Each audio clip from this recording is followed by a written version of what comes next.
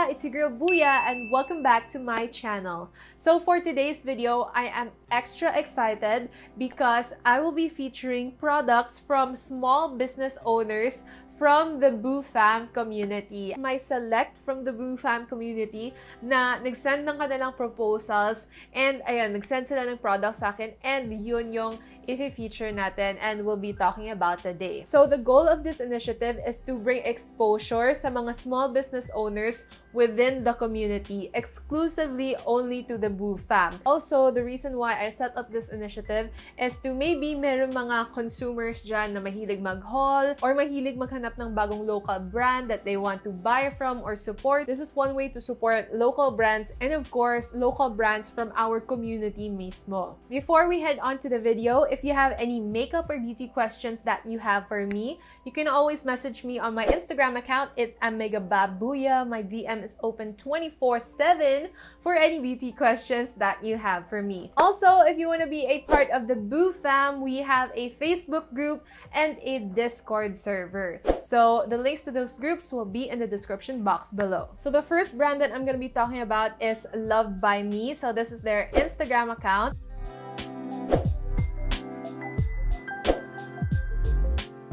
And yung product na pinadala nila sa akin is yung Fripple patch nila or their silicone stick-on pad. And these guys are really good. I really swear by this. And halos everyday, eto na lang yung ginagamit ko kasi napaka skin-friendly niya. Seamless siya kapag nagwe-wear ako ng skin-tight clothes. And it sticks on the whole day. That's what I like about these silicone stick-on pads. And hindi sila yung ibang pads na natatanggal when you sweat, kahit a little bit lang. Eto, kapit na kapit talaga, guys. So, if I'm not mistaken, yung previous price ng Fripple patch na to ay 180 pesos or 180 plus. I'm not sure. Pero, nag-249 na yung pricing nila kasi madaming nagre-request na palakihin pa ng konti yung pad. Tsaka, yung packaging, binago nila na para mas reusable siya. Kasi yung important sa mga silicone patches or pads is yung packaging. Kasi kapag pangit yung packaging, diba, or hindi reusable, then dirt will come in and you won't be able to use this. And by the way, guys, reusable siya. So you can use this again and again and again hasta ma-wear off na siya. And by the way, guys, kahit 249 pesos siya, mas affordable pa rin siya compared sa mga ibang silicone pads na umaabot ng 400, 500 pesos. And by the way, I bought a lot for Christmas for my friends because my friends also wear the same clothes that I wear, mga parang skin-tight clothes. And I thought it would be extra helpful for them to have these pads because it's super helpful for me. Like, it's a game changer talaga. And this is something that I would highly recommend sa inyo. And actually, when you go to their Shopee page, palagi silang nasa-sold out kasi ganun kaganda yung product. So, napakataki talaga ng sticky part. And when I put it sa hand ko, ayan, hindi siya natatanggal agad-agad, guys. So, ganun siya katibay. Kahit nag-jog ka dyan, kahit tumatakbo ka, kahit tumalon-talon ka pa dyan, hindi matatanggal yung pad na to. So, kahit tatalon-talon ka pa dyan, kakapit talaga siya sa girls mo. It won't leave your girls alone. By the way, guys, available siya in 4 shades. So, merong pearl, light, tan, and dark. So this is the darkest shade. I don't recommend you guys getting the dark shade if you like wearing clothes na parang ganito yung shade kasi nagpipeek through siya. So I highly suggest kunin nyo yung lighter shades. Alright, so next naman is a clothing brand and that is Rebelle Trend Boutique PH. Ayan, they are on Instagram and they also have a Facebook page. So yung story nila ay tatlo silang magkakaibigan na nag-set up ng brand na to noong August 2020. Wow! Strong nila ha! During the pandemic. And they started this to start a capital for their business. When I saw their proposal, sabi ko, ang ganda talaga ng tops. As in, super duper bet ko yung tops nila, as in. And it goes hand in hand. Yun, diba? It goes hand in hand with their Fripple patch. Kasi yung mga tops nila parang low-key backless or parang strappy sa likod. And napaka-affordable ng price range nila kasi it's only for 149 to 275 pesos. Actually, I thought they were only gonna send me 2 products but I think they added one na parang velvet type na top. And I think this is part of their holiday collection kasi wala dito sa proposal nila.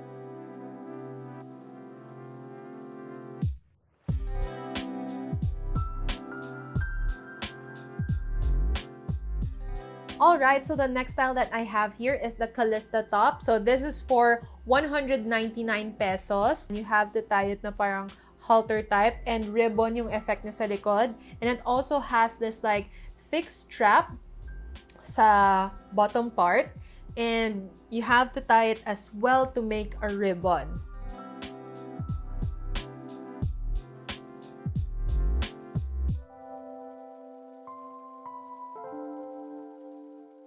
The last style that I have from this shop is their Selena top. And this is for 245 pesos. And guys, ito yung itsura niya. Ayan, parang square lang siya na piece of cloth.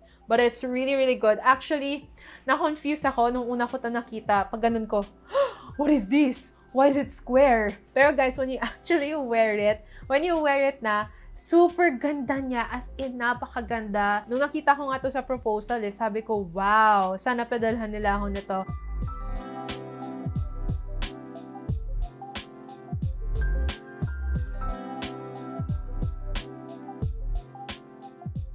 I'm just looking at their proposal. Ang ganda ng selection nila. So, if you're interested to see more of their products, I will be linking their social media accounts in the description box below. So the next brand that we have here is Hue Obsession.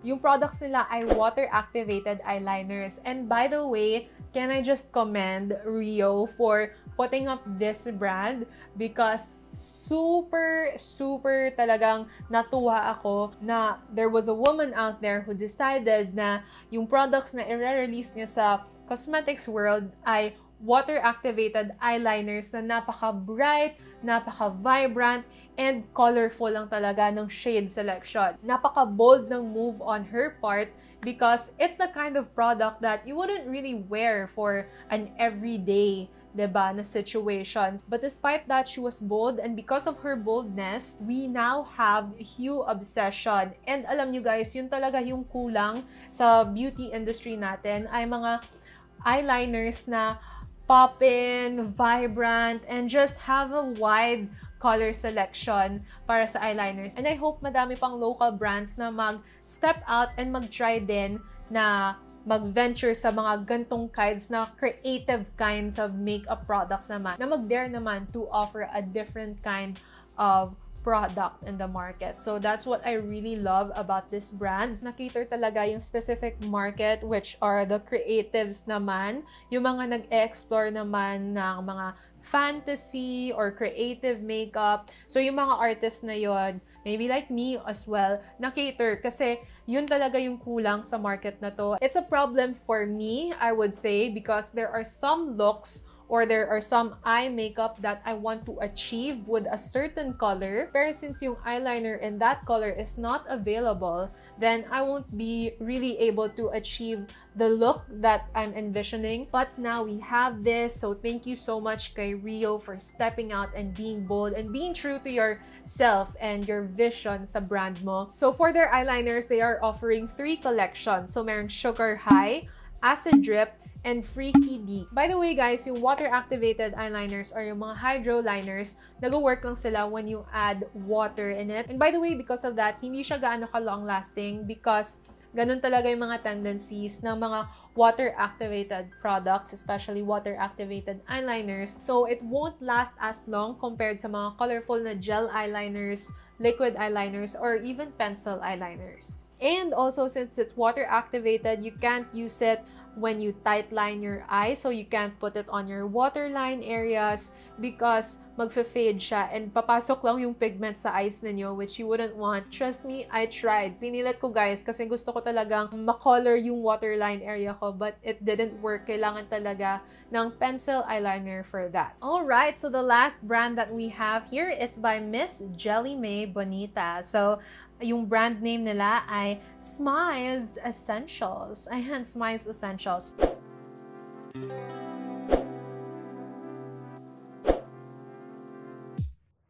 So So yung story ng brand na to basically is they want to help you harness your inner goddess. Yung product na ino-offer nila ay isa pa lang, which are their lashes, available in 3 styles. But they're planning to expand, magdadagdag sila ng glosses per I think. So make sure you stay tuned kasi alam ko madami dyang mga bufa mahilig sa glosses. Don't me, kahit naka-mask, mag-gloss pa rin. Ganon kayo ka-die hard sa gloss. So Jelly sent me all of their styles na available. So the styles are Oshi Classy.